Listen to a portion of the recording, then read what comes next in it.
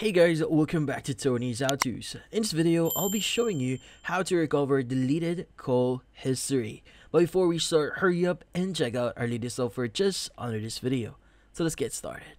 So we all know that recovering your deleted call history can be kinda annoying, but we could actually use an app here to potentially recover our deleted call history. So the first thing that we need to do is we need to go to Google Play Store. Now from here, what we need to do next is we need to go to the search bar here and just type in the following, which is going to be Kali. So in this case, let's go and search for it. Now look for Kali, call backup, and recover call G. In this case, let's go ahead and open it up, click on install, and wait for it to fully install.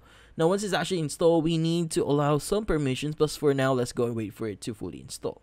Now once it's actually installed, go ahead and click on the button that says open. And from here, what we need to do next is we could go ahead and agree if you want to set this as your default phone app, or you could go ahead and click on skip. Now from here, we need to agree to all the permissions required, so that includes call logs, contacts, and read phone state. In this case, let's go and click on yes, I agree, click on allow, allow, and allow again.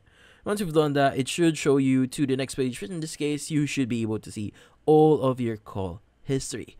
Now, if you want to import this into a file, you could go ahead and click on your PDF icon at the top right of your screen or your CSV format there. In this case, if you click on the PDF format here, click on allow to allow it to make changes. Click on PDF again. And from here, let's go ahead and click on open report.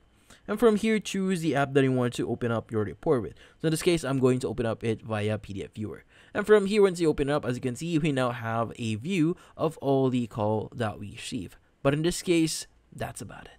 So if you found this video helpful, hit the like and subscribe button and watch our next video.